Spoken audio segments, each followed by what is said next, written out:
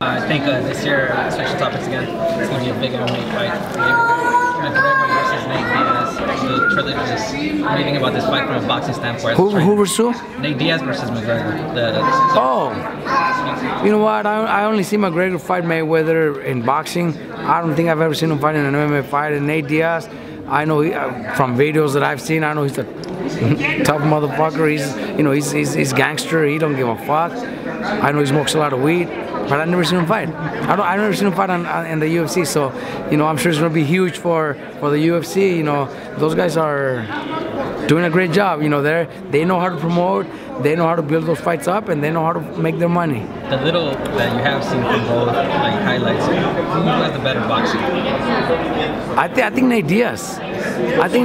And I would like to see Nate Diaz win, because from what I've seen, he sees our videos, he sends shout outs to us, and my kids are fans. I'd want Nate Diaz to win. All right, thank you, Robert. All right, got it.